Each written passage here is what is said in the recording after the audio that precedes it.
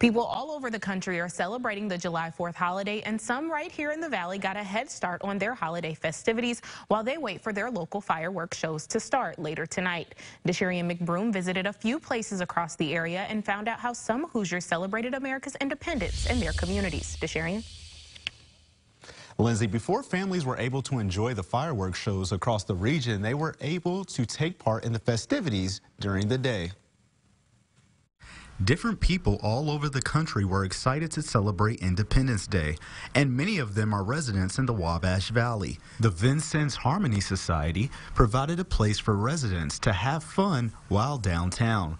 With the number of events for them to choose from, they say it was all about making sure the community enjoyed themselves. Family's the most important thing. I'm a retired firefighter here in the city of Vincennes, and I've always participated in some way, shape, manner, or form with the 4th of July.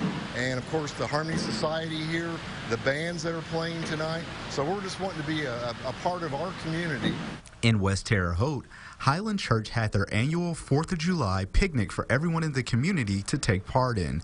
Pastor Ryan Thomas says this year was full of excitement compared to last year at this time. Sure, everything was done. At this point in time, everybody was locked down and canceled. No big bangs, nothing, just kind of everybody to themselves. And it's so nice to be able to celebrate Independence Day with our country, with our people, with our friends, and celebrate the fact that we can have church on a day like this, that we can have a group setting on the day like this, to celebrate what our country was founded upon, independence and being able to move and fellowship together, and it's been powerful.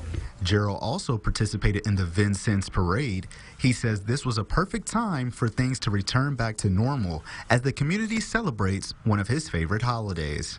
Everybody is happy. There's people outside. We're celebrating this. I mean, it's a great time to be an American.